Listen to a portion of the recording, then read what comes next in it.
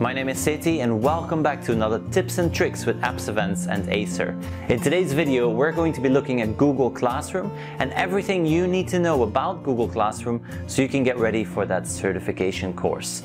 So let's dive into it. Now, Google Classroom is an amazing platform used by many teachers and students alike to not only share files, but also collaborate, communicate, and above all, make sure that they stay organized. Now, where do you access Google Classroom? Well, you can find it either at the top in those 9 dots, and then you can select Google Classroom. Alternatively, you can also type in classroom.google.com. This will take you straight to the Google Classroom website. Now, these two ways of accessing Google Classroom will make it super easy for both you and your students to access Google Classroom. Now, the first time you access it, you will be asked to make sure you select your account. Now, you can see here, I'm going to select my account and then click on Continue. Now, the next question I'm asked is, am I a student or a teacher? Now, obviously, if your students are logging on, you will tell them to log in using student. Now, we as teachers, we're going to be selecting I'm a teacher. And we now have a blank Google Classroom. Now, when you click on that menu, you'll see there's a calendar. Now, the reason you're seeing calendar there is because for every classroom you create within Google Classroom, it automatically generates a calendar as well. So if you're setting assignments for students, well, then these will appear onto that calendar. Now, in order for you to get started, you're going to have to find that plus icon in the top right corner.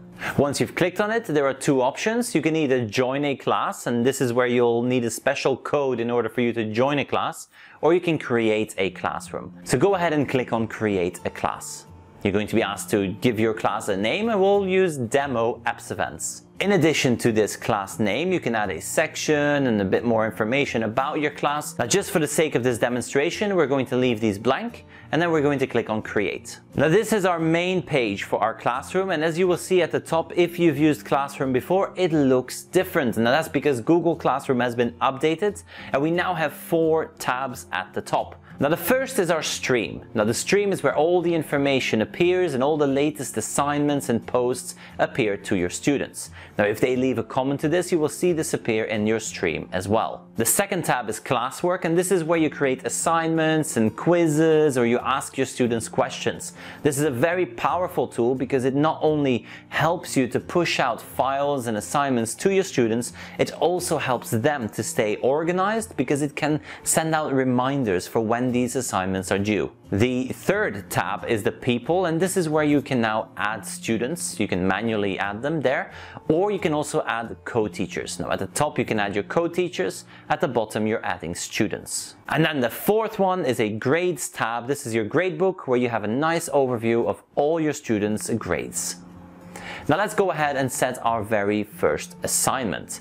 Now, we're going to go to classwork, and then we're going to create a new assignment. Now, before you click on assignment, do have a look at these other options here as well. We have quiz assignments. We can ask our students a question. We can even share some materials with them. Now, these are materials you already have on your Google Drive, or even materials you're going to upload in the process of generating this materials post. And then the last option is to reuse a post. So let's say that you've already created a post for your Year 6 class.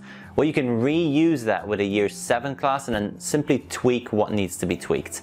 This is incredibly useful and a huge time saver for teachers. Now, at the bottom it says topic, and this is where you can manually add topics to really structure and organize your course. So, for example, if we were to deliver a course on the Google Certified Educator Level 1, we would then structure it in topics related to the different applications we talk about. We'll have a section or a topic on Google Classroom, a topic on Google Docs, a topic on Google Slides, etc. Now, go ahead and select that first option right there, assignment. Now, here you can give your assignment a title, a description, so you explain to your students what the assignment is about. Now, you can add attachments here from your Google Drive or even upload them, but you can also create a brand new file right from inside the Create an Assignment page. So you can see here when I click on Create, you have all these different types of files that show up. Now, once you're ready to push this out to your students, there are two options. You can push it out immediately and then they get notified of this new assignment, or you can schedule it ahead of time. Now, when you click on that drop-down arrow, you can schedule your post. So this means that you can carefully plan ahead and you can schedule the posts to go out about 5 or 10 minutes before each lesson. You can also schedule it so that your students do not get notified when they shouldn't be spending too much time online. Now, if you have multiple classes, in the top right corner you can select multiple classes, and also you can select certain groups within those classes of students. This allows you as a teacher to differentiate, and it also allows the students to feel as if they're working at their level.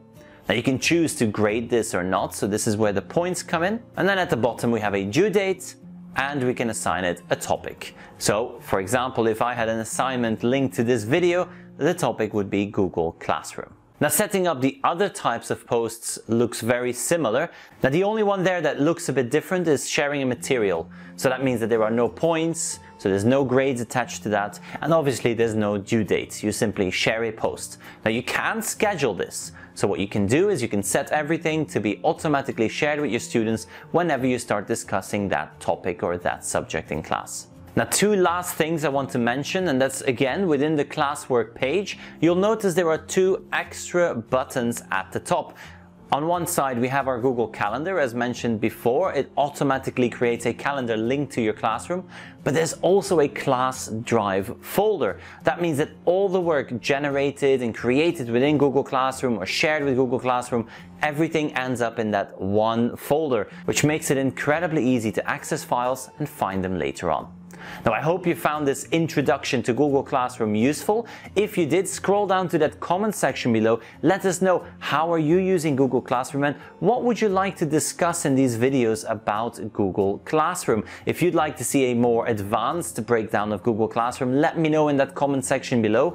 And then if you would like to discuss all the other applications and really get prepared for that Google Certified Educator Level 1 course, well then you can let me know in the comment section as well. Now, I will leave a link to both Acer and Apps Events in that comment section below. If you're interested in bringing the certified bootcamps to your school or organization, check out that link to Apps Events. And if you're looking for a great Chromebook for your students or a more powerful device, well then Acer is the link for you. Now, I hope you found this helpful. This was another tips and tricks with Apps Events and Acer, and I will see you in the next one. Thank you for watching.